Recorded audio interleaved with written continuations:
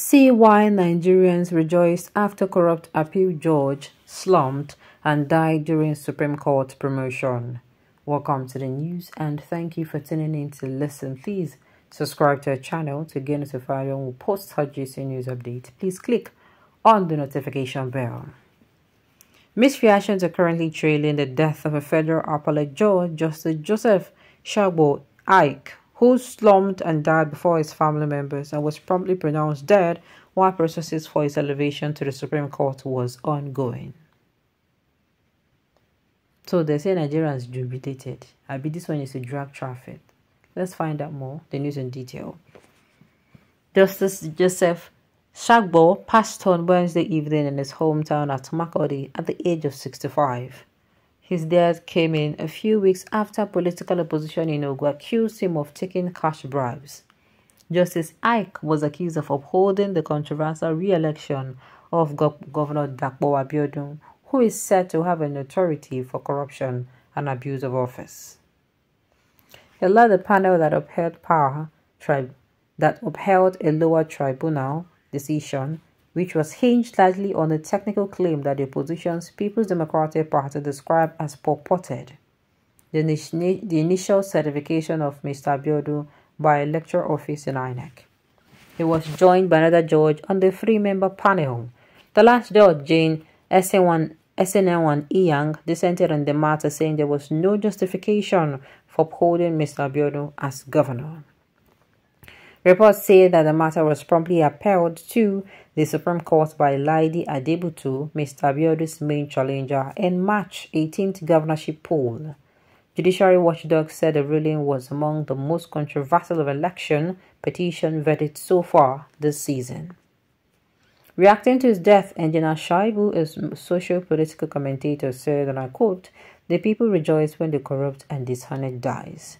Justice Ike family should be going through the most embarrassing and at the same time emotional moment of their lives right now for losing a family member and seeing people rejoicing instead of mourning with them.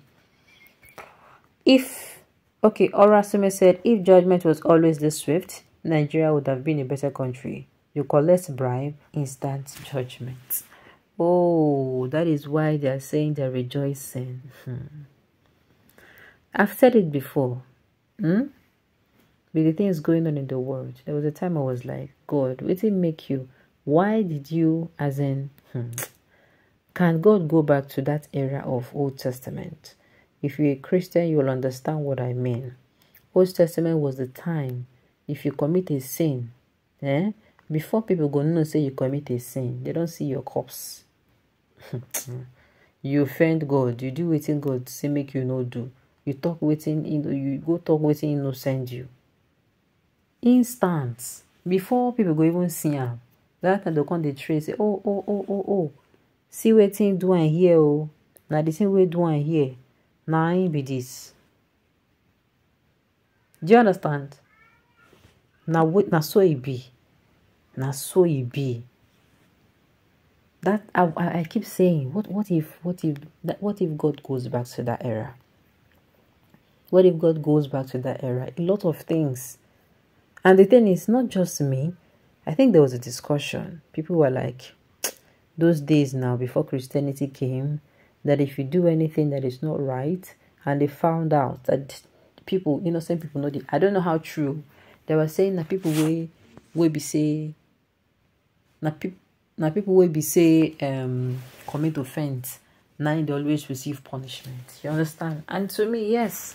By the time you go talk what you're not supposed to do what you're not supposed to do, they will come visit you straight up. They know they go the wrong place. Now you will commit your offense, they will come to. But this one, you go see now because people know say God na merciful God.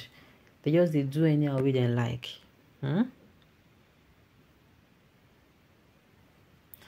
somebody say his name is Joseph Shagbo and it was a complete disgrace. Karma finally caught up with him. Person die instead of RIP. People they rejoice. This goes to show how disgusted the people are with the judiciary.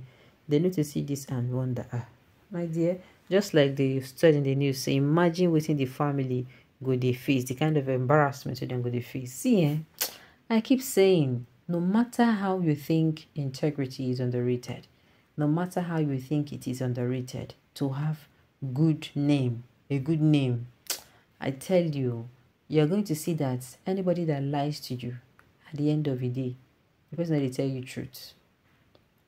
The person that they tell you truth. You see, integrity is underrated. Living uprightly, doing the right thing is underrated. People will be like, you're a Jew, bon, this one, that one, you did dull. That might be the English now.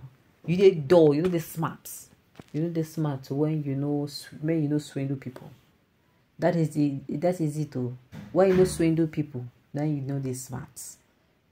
But if you swindle people, now you're smart. It's not supposed to be like that. It is exactly not supposed to be like that at all. Now, Kano State remain by the grace of God. That is how the judge is going to judge Kano case. I don't follow and pray this kind of prayer. Let them continue taking bribe. But Nigerians, people just believe, make you just assume, say, now so God use be. If you just do anyhow. Everybody, from the governor to, everybody else go correct immediately. Everybody go collect. The people have been singing it. People are saying the judiciary. People are coming out to say, it is this one. Some people still come outside and say, because of I didn't happen in the southeast, and they go, so the southeastern region, Kiniko. Now, maybe the southeastern region. But why will you want to do things that you know that you are not supposed to do? Why? Why will you do things that say you are not supposed to do this particular thing? You understand? Waiting be the problem. Waiting be the reason. Doing good is not even good. Living rightly is underrated. People now need you to pay them to do the right thing, and it is bad.